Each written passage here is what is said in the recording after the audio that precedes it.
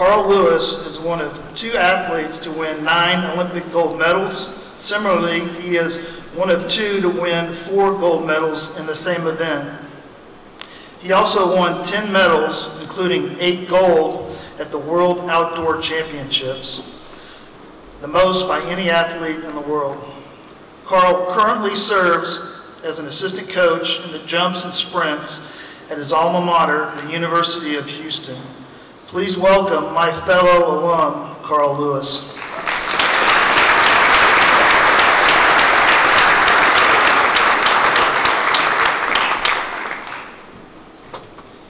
All right, hello everyone. Good afternoon. I hope everyone's having a good day so far. Carl Lewis right here.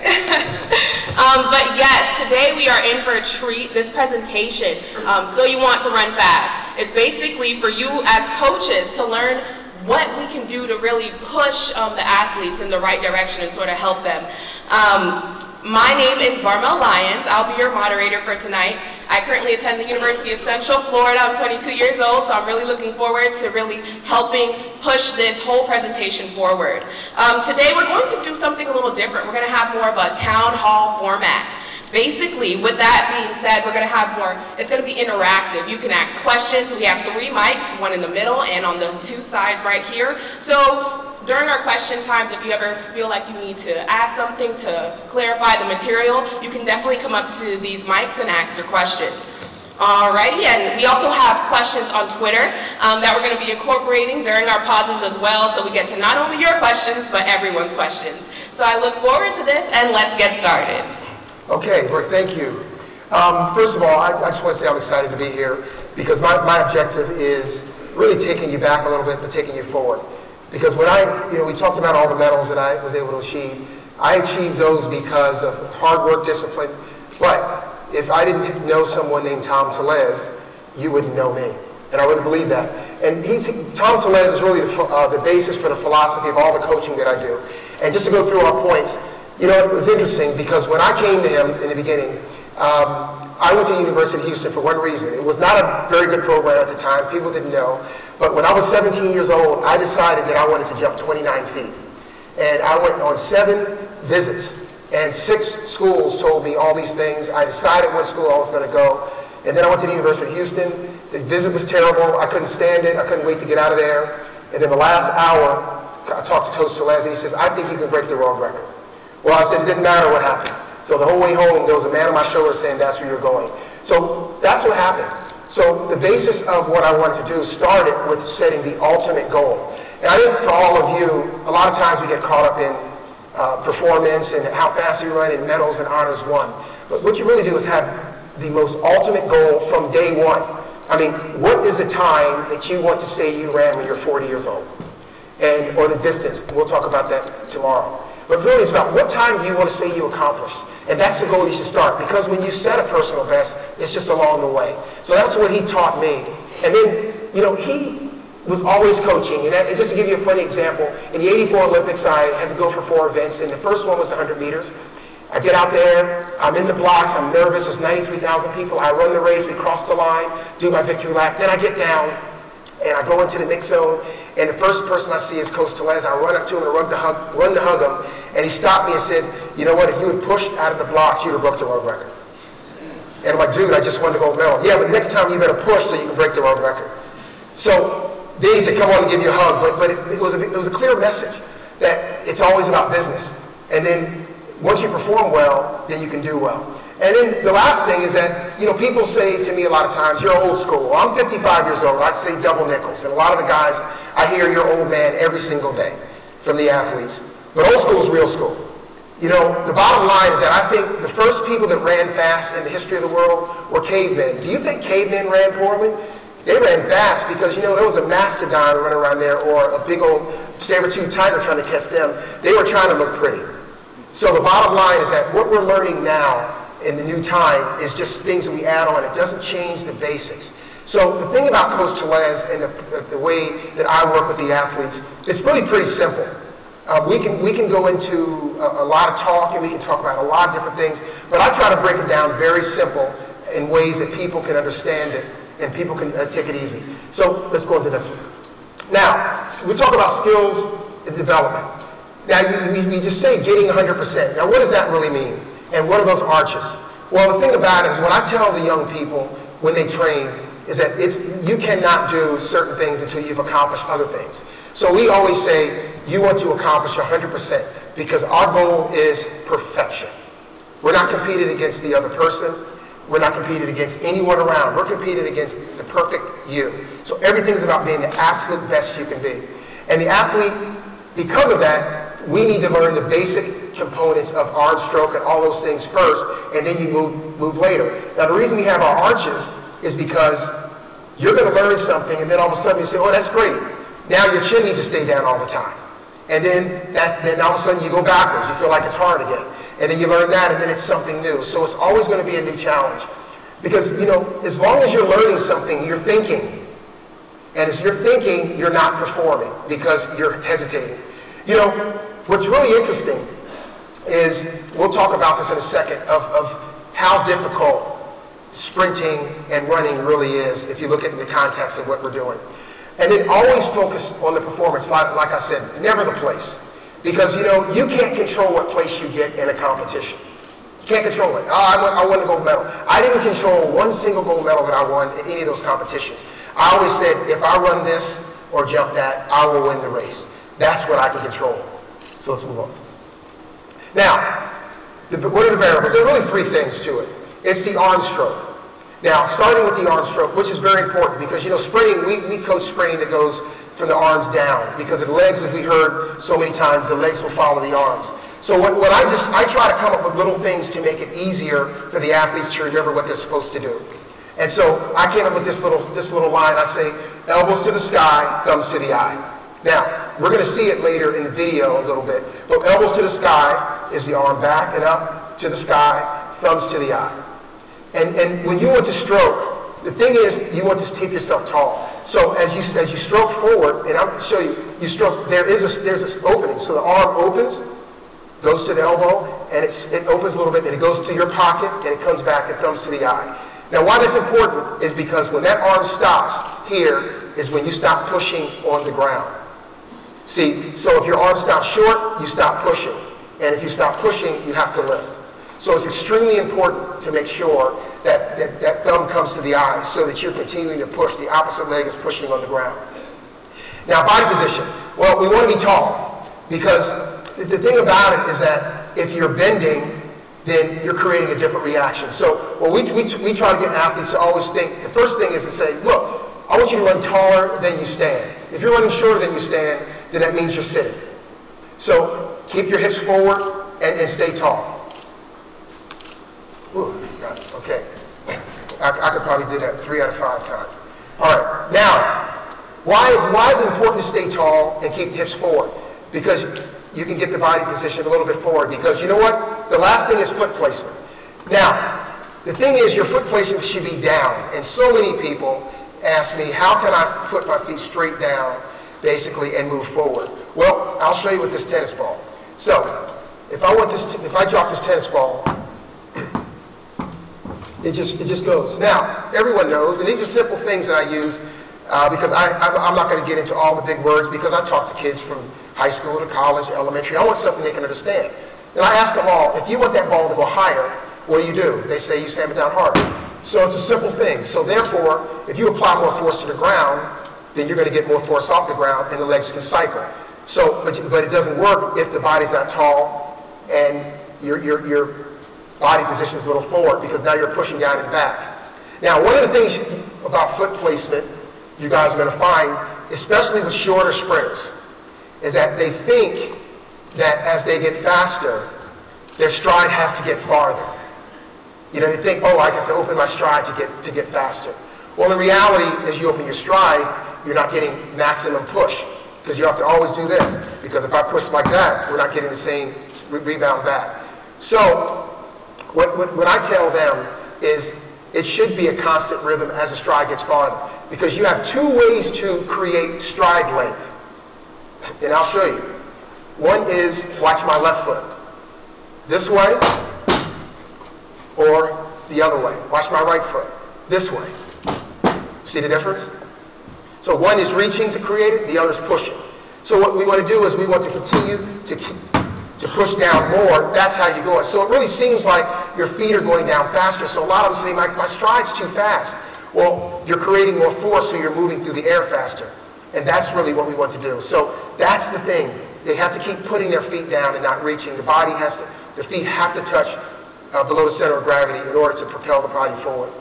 Now, why is that correct? Because we all know that basically the muscles below the waist are not designed to pull. And so we want to make sure we do that. You're always pushing so you avoid injuries. Because in reality, if we train properly, we really shouldn't be injured very much. That's something that we should make sure that we do not do. So it's so important to make sure the mechanics are done first, especially with the young athletes, and sometimes it takes a long time, because we want to make sure they avoid injury. We really shouldn't be that injured.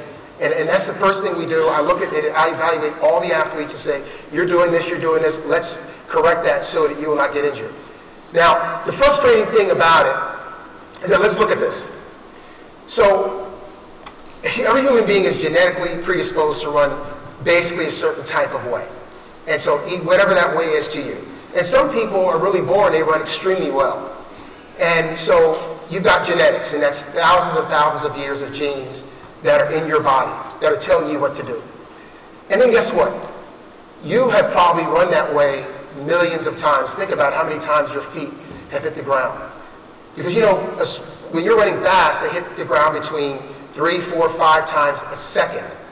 So if you think about it, by the time you're 15, 16, 17 years old, your feet have probably hit the ground millions of times doing the same thing.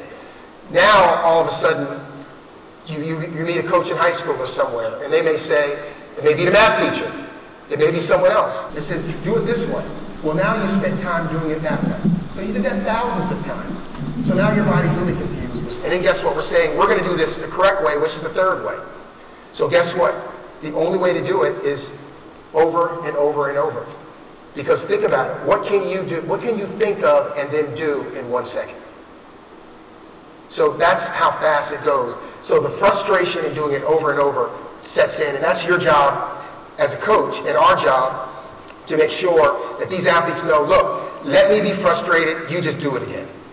That's what I tell them all the time. Oh, I can't believe that. Give it to me, do it again. Because there's no way to do it without doing it over and over until it's comfortable and you don't have to think about it. So that's really the basis of it. So, you know, I just want to stop in between and pick up questions, and we can do it. If there's anything anybody wants to ask right now, we can, and we also have some questions. And then we'll move on to the next section. Any questions, anyone? If you want, you can definitely come up to one of the 3 mics if you have any questions about what he spoke about. All right. Well, that's good. You're all invited to my next board meeting. So now, breaking down the race. This is something that Coach Tellez worked out that we've worked with a long time. Now, as you can see, 1% is the reaction time, 5% is block clearance, 64% is speed of efficient acceleration, maintenance of maximum velocity, and then lessening degree of deceleration. Well, as you can see, look what's most important, because that's when you're running the most, and that's where you make up the most distance. But if you don't focus on 1 and 2, you can't set up the third one. Now, what happens is oftentimes our athletes want to try to rush to the third one. So let's go to the blocks. Now, here's Cameron Burrell, an athlete in Houston. Now, I'm sorry, I have to say this, but the person that took these pictures, I wasn't there, and it's so ridiculous that my name's in the background. So if y'all think like I'm narcissistic, I couldn't believe it either. I couldn't kill it, I'm sorry. It's ridiculous. But anyway, so the thing about it, everyone's start is unique to their body. Now, what we do is that we want to make sure we get to those angles. So in order to work that out, Cameron is in the front block and the back block. We want 90 degrees in the front block, 135 degrees in the back block. That's something we've been doing for years. And the thing is, what's really important is you see his shoulders directly over the hand. The head is in line with the body. Now, that should be something that each athlete does. So you're going to have to start the athlete by putting them in the blocks, changing the blocks, moving them until you get these angles in the set position. And it is really important because the start is like your fingerprint. It has to be precise. So that's really important. You can't wing the start. It's something that makes a big difference. It's not a matter of who has the best start or who gets out first.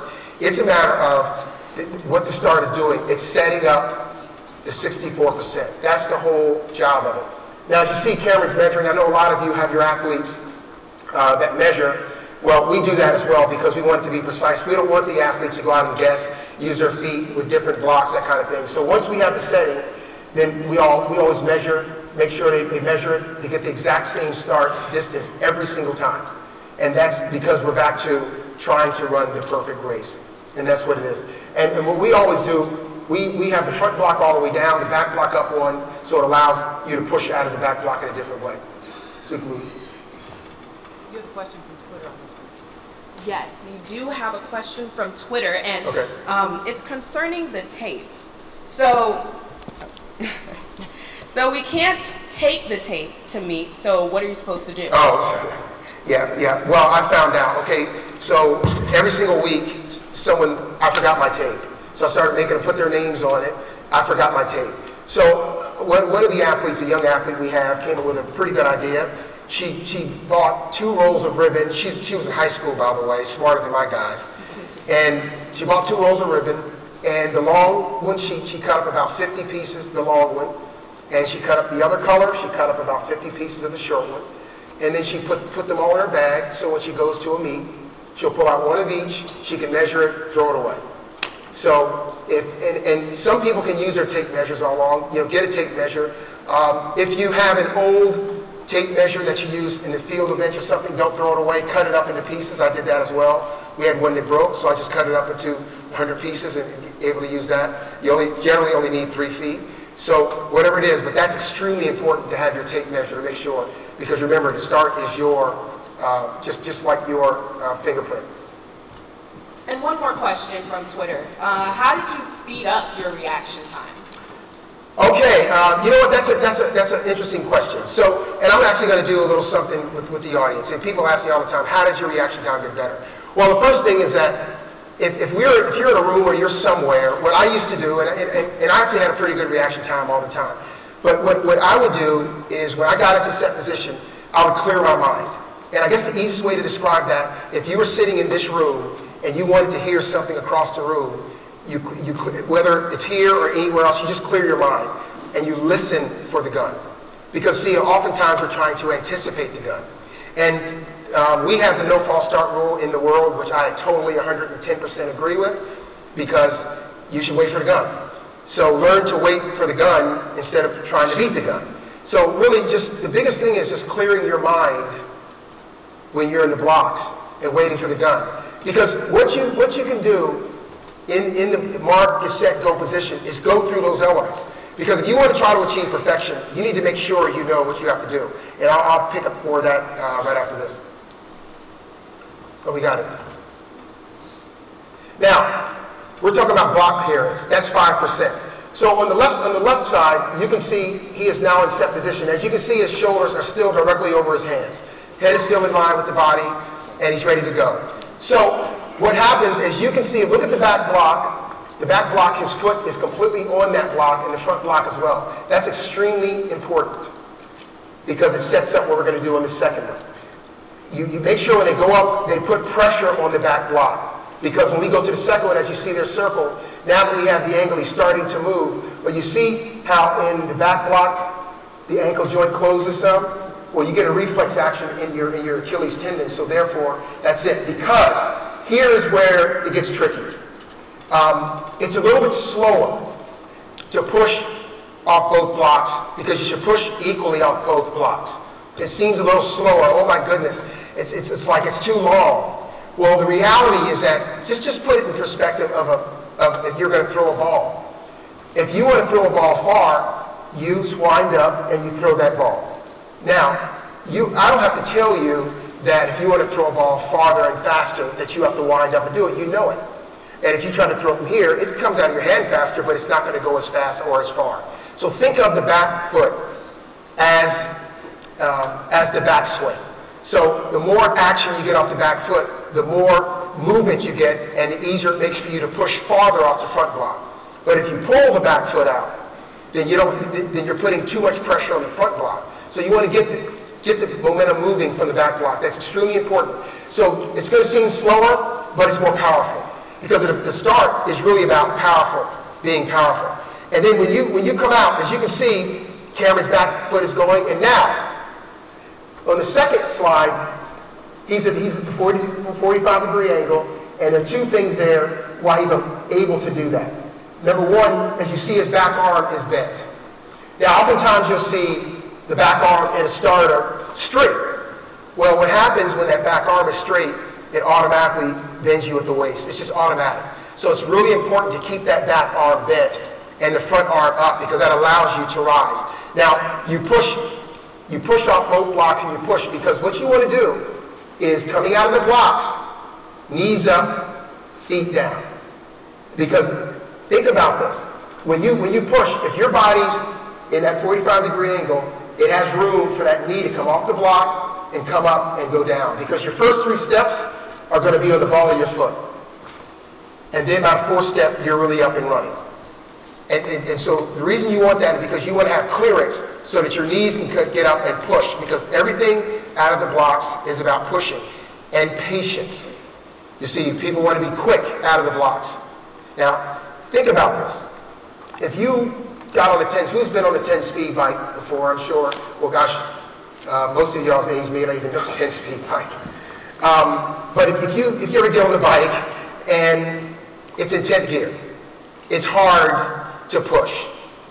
But you know you need the power to do it. That's really what the start is. It seems like it's slow, but you're pushing and covering ground. Because at the start, you want to cover ground. It's not about quickness. It's covering ground. Because if you're covering ground, it's like the backswing of the 64%.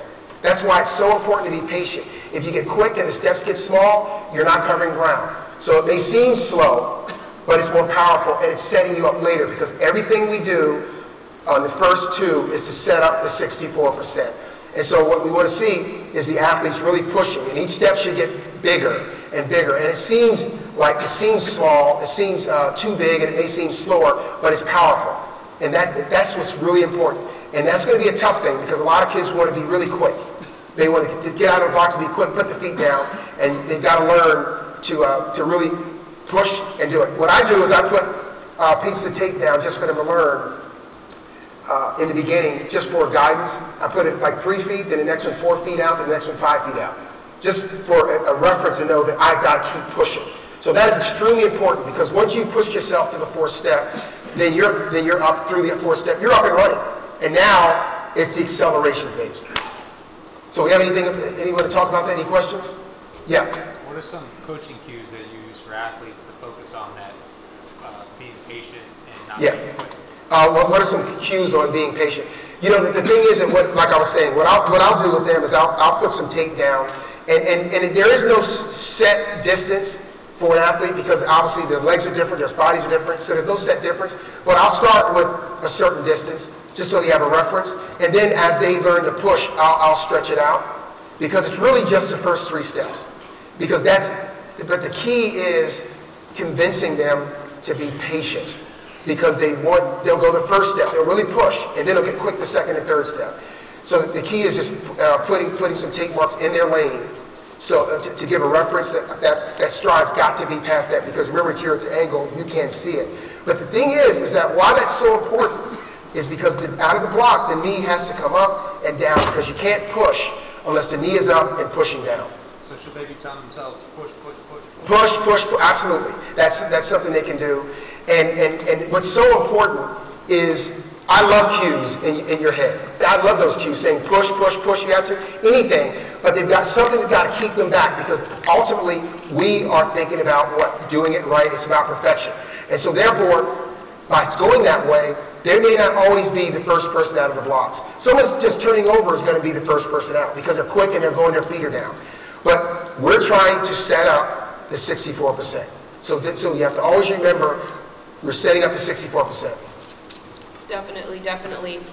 One question that we have from Twitter is there any other drills that you use in order to encourage this, aside from, having the tape on the ground? Is there anything else that you have in regards to drills? Yeah, well, one of the things that I do with the guys is that we we run longer in our start. When we do starts, we'll basically do 6 starts on a day. That's all we do on start day. And I'll do 2 people at a time so I can watch them. And generally what I'll do is have them come out like 30 minutes staggered so they can warm up, do their 6. And so we'll do 2 at 20, 2 at 40, 1 at 50, and 1 at 60. So the thing is, so they have to push all the way to that acceleration phase. That's really the big thing. And because I think that they have to understand the rhythm of it. Now, just to give you an example, a lot of times they'll even get 15 or 20 meters down and start running fast again. Now, who here, you know, here, like I said, I'm like the regular simple person. Who in here has ever had to push a car? Now, when you push a car, look at this. When you push a car, you don't start pushing the car like you push it hard. It takes long because you're getting momentum going, right? And then as the car goes, when do you start turning your feet over quick? You really don't. Your feet catch up with, you keep pushing because you know you have to push because this car is heavy, so your feet get faster because you're pushing, not because you start going faster. So it's the same thing. So it's the patience. So that's what we try to do. We work on that so they learn how to be patient, and sometimes I'll slow them down to half speed so they can worry about just the pushing and not worry about it. But then we always go to, because on Tuesdays we do our starts, the guys do, they race when they do starts. That's just the way it's always been, and that's the way we do. Definitely, definitely. Any more? Any other questions? Yeah.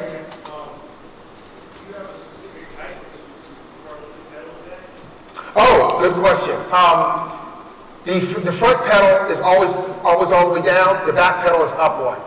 And the reason we do that is so that you're at a better angle to get the 135 angle, so that you can push better for the ankle. So the back one is up one, the front one's all the way down. Now, here's one of the problems we have, and it's really interesting because I used to have a deal with the blocks, starting block people, and they started putting those high blocks. Well, I said, don't leave the short blocks. They're like, no, because you can push off of better. Well, actually, by putting the high blocks, you can't get the same push because your foot can't close, the ankle joint can't close. So you really cannot get as much push. So, coaches, if you order blocks, order the short ones because it is easier to start with those short ones. All right? Okay. Yeah. Where does the 3 feet start from the line. The 3 feet from the line. But the key is each step has to get those first 3 steps. And remember now, the first 3 steps are going to be to ball your feet and then you're up. Because a lot of people say, oh my goodness, I'm coming, especially the high school kids. Oh, I'm supposed to stay down, Well, first of all, staying down, your knees you can't push on the ground and they can't cycle. Because as we know, as we're running, we want to cycle like you're on a bicycle. So if you're down, your knees can't cycle, so therefore you're pushing back and not down, and you can't stand tall. So by the 4th step, you should be up and running. Okay, and I see one more question right there, and then we're going to wrap up this section. Yeah.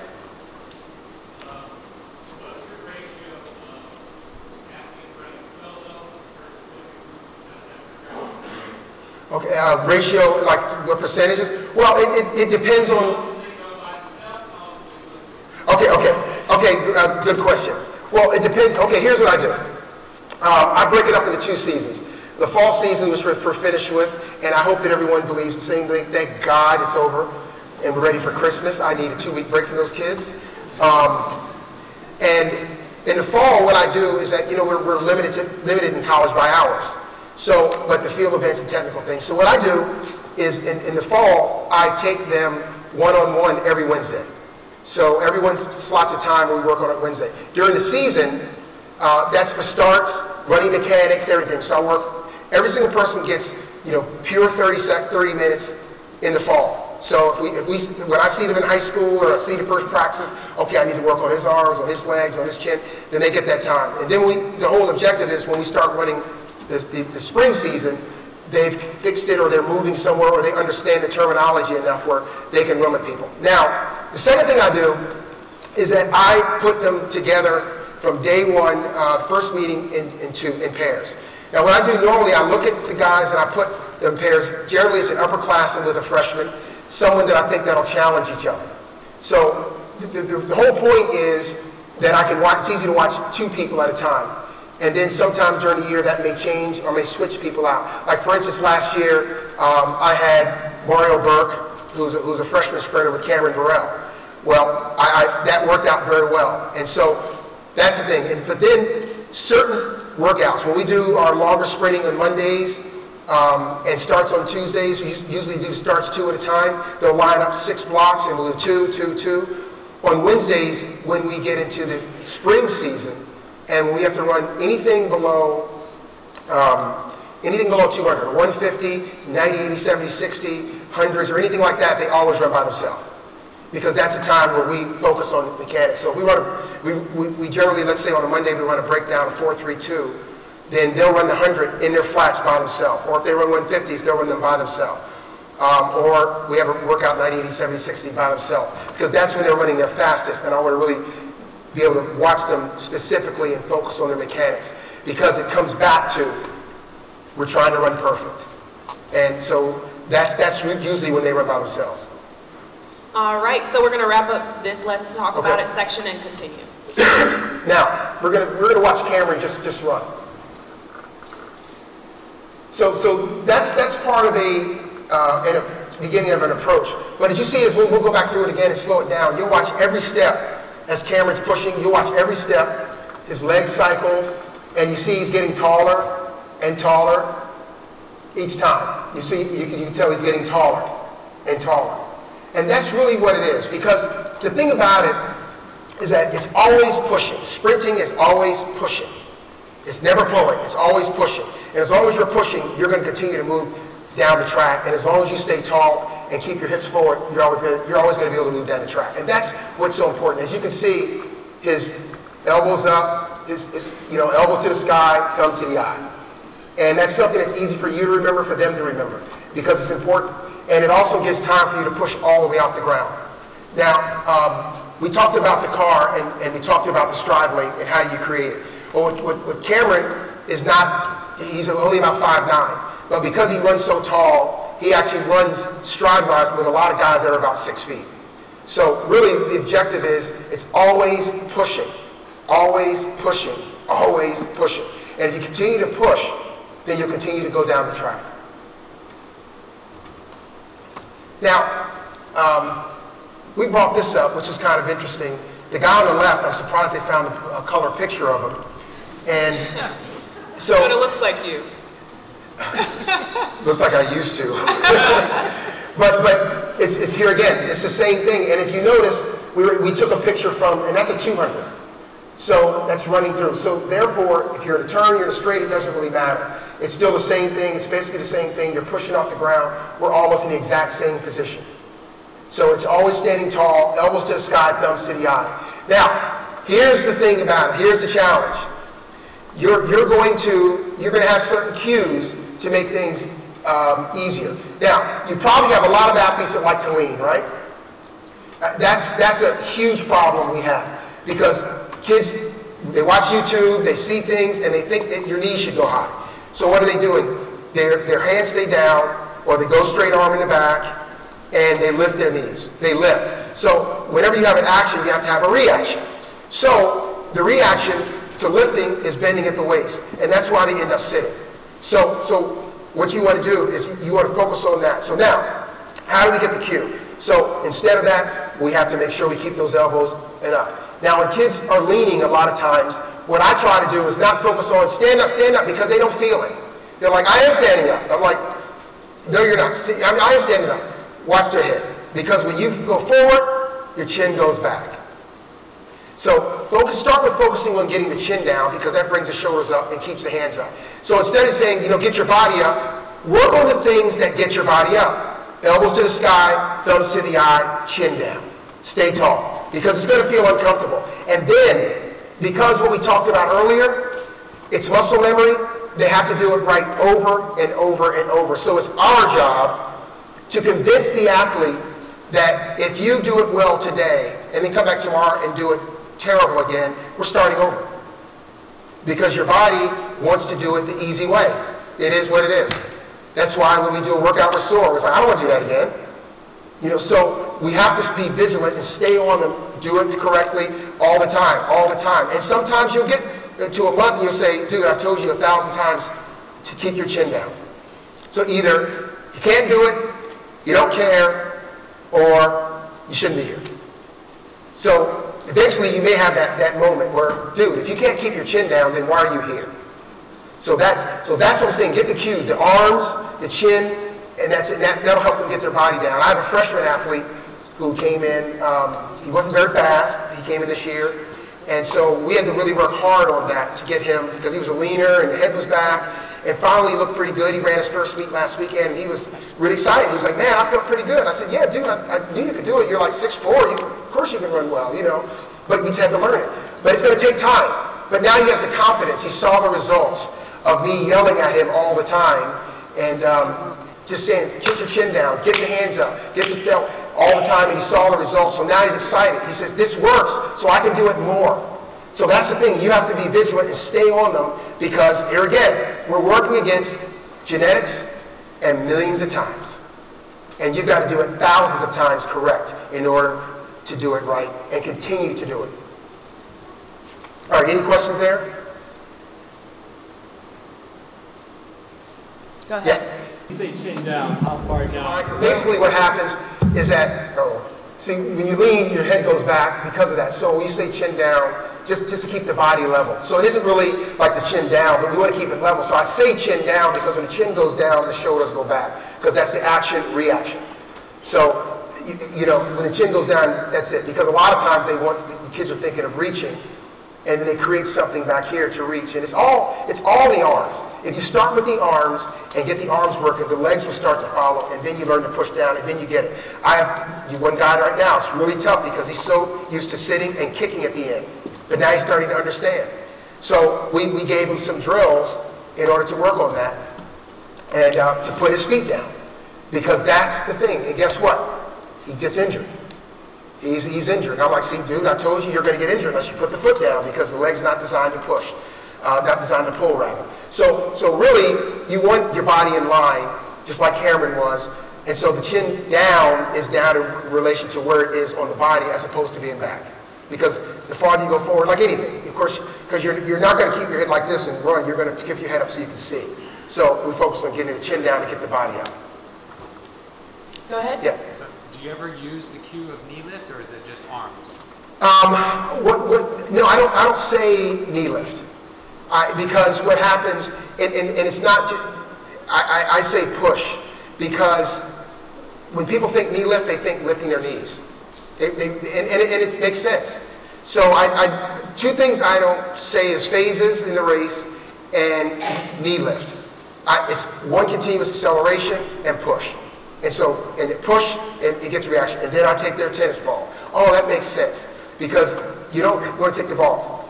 And it's just something, just here's an example. If you take your athletes and you just say jog in place, a lot of them, and you'll say, no, push off the ground. And you can see I'm lifting. But you really want to push. So there's a difference. So one of the things we do to help with putting your feet down and pushing is a drill that we do that that Coach Celez taught us. Is we take the hands on, you might have seen it before.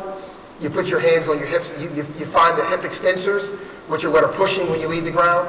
And I have them run with their hands on their hips. Now, why is that? Because you know what? You can't use your arms to create the reactions. You can't reach out because you don't have your arms to give the reaction. So it helps to teach them to keep their hips forward and push. And I'll have them run in place. Hold the hip extensions. You can feel those extensors. And that's it. So now they have to push. They don't have their arms to lift themselves.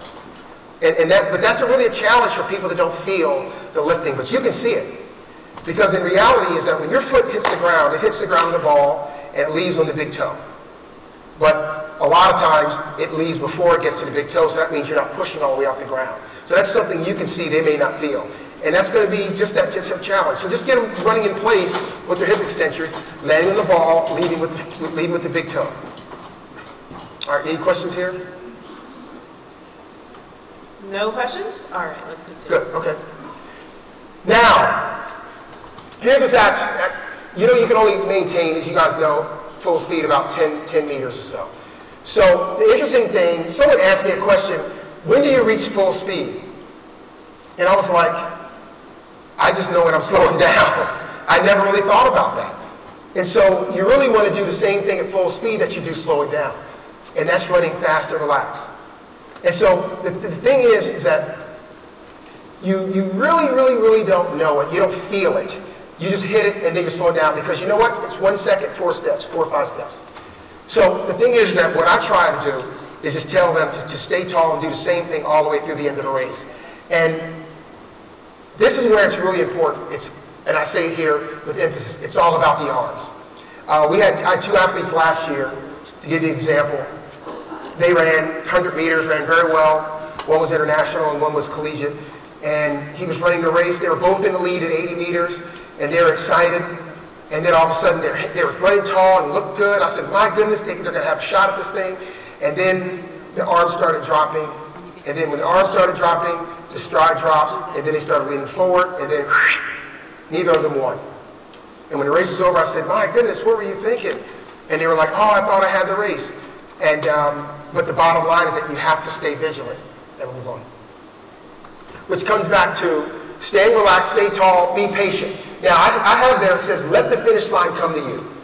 What does that mean? It's interesting because I've been in a lot of races, obviously in my time. I've been out of races longer than I was in, which is really bizarre. But the one thing that I did is I created the confidence in my finish because I knew that I was running the best race I could run. So therefore, I didn't worry about what they were doing. I wasn't aware of them. And people asked me, why didn't you play football? And I said, because I had the best blockers in the world, those 2 white lines right there. I can still see, and I have my sense and everything else. So stay out of there. Of course, you're going to be aware of the surroundings, but you have to be focused, and you have to think about what you're doing all the time, and staying tall and staying relaxed. Because at the end of the race, it becomes very difficult, especially if you've run a great race and you're leading. Because when I was at the 84 Olympics, and I'll tell you something, I got to 80 meters, I was in the lead, I wanted that race to be 80 meters. I was like, okay, it's over, I'm in the lead, that's in it, it's a wrap. But it isn't, it's 100 meters. So what I noticed is that you stay tall and you have to stay focused. Just like you were saying, so you say push, whatever you do, you have to stay there. Because when my athletes crossed that line in both of those races, I went right up to them and we talked about the race because I took the same exact ritual that Coach Tellez used to do with me. When the race is over, you come to me and tell me what you thought of your race, and then we'll analyze it. Well, I went to both of them and I said, you dropped your arms. They're like, oh, no, they knew it.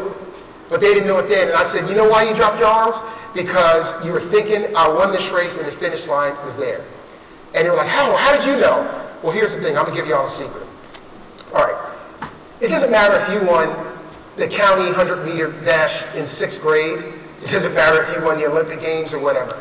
You know what it's like to be in a race. And so one way to get the confidence of the athletes is that if you know things that they don't know you know, act like you just figured it out. So I'll go, oh my God, I saw, you dropped your arms. I know, I bet you in that race you were thinking, wow, I got this thing won and everything else. You're like, oh my God, how did you know? My goodness, I'll listen to you, you're Messiah. Hell, I did it 100 times, I know what you're thinking. But the thing is, they don't know that. Use your advantages to get the confidence in your athletes. It didn't matter how great you were, but use those advantages, things you've done in the past and you know it, and talk to them. They forget quick, they're on Twitter, they forget in 2 days. So they'll tell you a story and it's like they forgot. Look, all you parents, kids tell their stories coming away home from school all the time. You're like, how'd you know that, Dad? You told me all day, you didn't even remember. So the thing is that you have to understand at the end of the race, let the finish line come to you. You have to stay tall and you have to stay consistent. It's like skipping a rock on water. Now I always tell them, why does the rock stop? And they're like, oh, because the water. I said, yeah, the friction of the water. Well, guess what? Guess if that rock could get the same power every time it skipped, it would skip forever. That's what you have to do. Be patient. Let the finish line come to you. Tell them, do not think about the finish line. Just say, I'm in this race, I'm staying relaxed, my hands are tall, whatever you're thinking, stay there. It's the hardest thing in the world to end. because we all know everyone's slowing down at the end. It's about who's slowing down the least. And that's who generally wins the race. Who sets up the 64 and who does the end of the race. That's who wins the race. Because basically, the fastest people are not that much of a difference. It's who sets the race up and who finishes the best. And that's the thing you can actually work on. You can't, once you get to someone's maximum performance, you can't make them faster other than the fact that you can have them run the most efficient. But once you get to the most efficient part of their running and their speed, you got it. But you can really, if they're consistent in the beginning and consistent at the end, they will be successful. Definitely, and we actually had a Twitter question that was based on that subject, and is that what you mean by running your own race? Yeah, well, yeah, it's one of the hardest things you can do is run your own race. And, you know, contrary to a lot of, in the old days, they said, oh man, you're just accelerating at the end and blah, blah, blah. But no, I was slowing down like everyone else. It's just that I stay focused and stay tall and slow down the least. And also, I extended my acceleration out. Because I'll tell you something, when I came into the world, I was a long jumper, I was not a sprinter. And then I started sprinting, I was catching people at the end, and they were saying, man, we're gonna get out farther, and he'll never catch us. And I remember those days when they were saying, man, I'm gonna be so far ahead, you're not catching me. Well, guess what? They were like a boomerang. They went out there and they came right on back farther. And so I used to run those races, and I'm telling you, 20, 30 meters, I'm like, it's a wrap. They're coming back way out there. Because you're burning out too far, too fast. So they've got to be patient. So if they push, push, push, and let that happen, that allows them to accelerate all the way to top speed and then maintain. Any questions? Yeah. You got an extraordinary amount of your out of your 4x1 relay last year. They did not look like that in 2015. Specifically, the first handoff from your first to second is as good a consistent handoff as I've ever seen in 32 years of coaching. So I want to know marks, things you're talking about to that group to clean them up, sharpen them up, and get them to run what they ran last year, because it was an extraordinarily consistent, high-achieving group that was not that the year before. Could you discuss some of those dynamics, please? Well, thanks, Vince. And I'll tell you something, Vince knows what's going on because when I was in Houston, he was there. I'm doing it for 30 years. He's a good man right there. In the relay, here again, we reference back. What we do is, number one, we focus on the baton. So I told the people, the athletes, the baton will run a certain speed. Our relay team last year was 2 freshmen, a sophomore, and a senior. So I told them the baton. So what I did is that, of course, we use it full international. And then all outgoing guys, they run 10 steps. And so the funniest thing is that I want to make sure that the outgoing person is up fast enough where the baton does not slow down. So when you first start, especially with freshmen, the guy goes out, he runs, and of course they stop because like he's too far. So what I did is that I put a piece of tape in the zone. So I took the outgoing guys and I actually ran them from the international, and I ran them 10 steps, just accelerating, pushing, just like sprinting, and threw his hand back. Well, we did that 2 or 3 times. Then I put a piece of tape down. Make sure, I said, don't run to the man, run to the tape. So actually it makes them run past the man. Now, since you said that, my first leg was a senior, the second leg was a freshman.